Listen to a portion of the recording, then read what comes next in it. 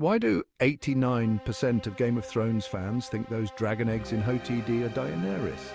So you've seen House of the Dragon Season 2, Episode 3.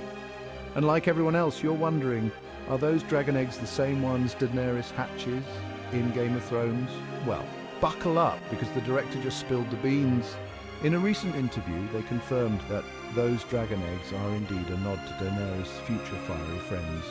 Turns out, they're hinting at some deep Targaryen lore connecting the two epic sagas. But wait, there's more. This Easter egg isn't just for show. It's a clever way to tie the prequel and the original series together, making the lore even richer. So next time you rewatch, remember those eggs are more than just props.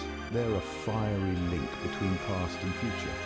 But let's dive a bit deeper into why this connection is so significant. The Targaryen family has a long and storied history with dragons, and these eggs are a symbol of that legacy. By including these eggs, the creators are paying homage to the rich lore that fans have come to love. The attention to detail in crafting these eggs is astounding, making them a true work of art. Each egg is meticulously designed to reflect the ancient Targaryen heritage. Stay tuned for more dragon-filled revelations. Until next time, keep the fire burning, and may your theories be as wild as a dragon's flight.